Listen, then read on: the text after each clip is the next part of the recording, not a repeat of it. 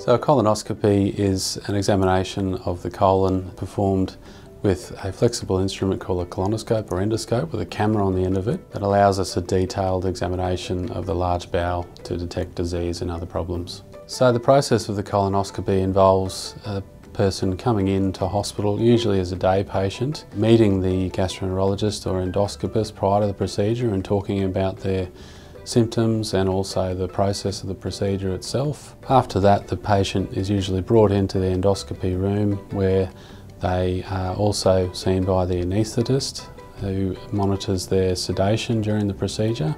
After that, the patient's sedated and is asleep during the procedure, and the colonoscope is passed around the bowel and then a careful inspection is performed. And then after that, the patient wakes up in recovery and can have a further discussion with their proceduralist.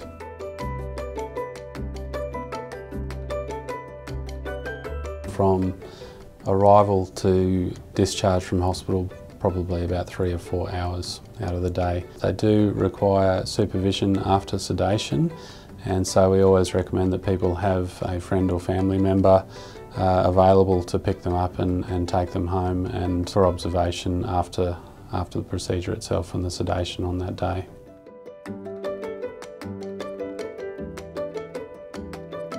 It's all about following the dietary instructions prior to the procedure for a few days.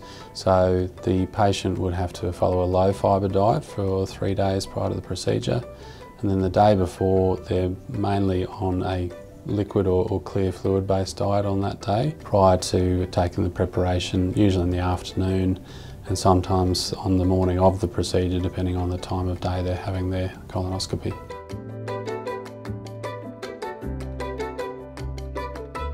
So some of the signs that might suggest someone needs a colonoscopy are things such as rectal bleeding, change in their usual bowel habit, abdominal pain or unintentional weight loss. Bowel cancer can be detected early, it can be curable. I would urge people to not be embarrassed about presenting and seeking attention. Care to Share, brought to you by the Wesley Hospital, because your health matters.